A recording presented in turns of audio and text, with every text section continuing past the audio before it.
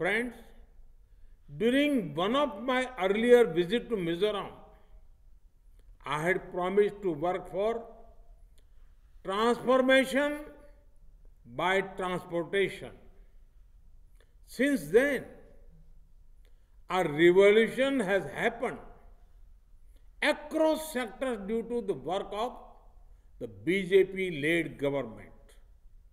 In railways, we did something that had not been done in 7 decades of independence.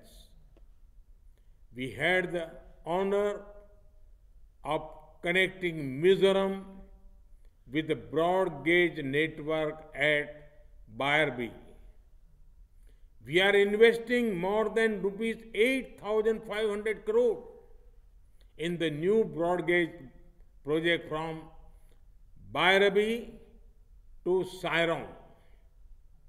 This project will boost the local economy. When it comes to roadways, our work across the Northeast is well known.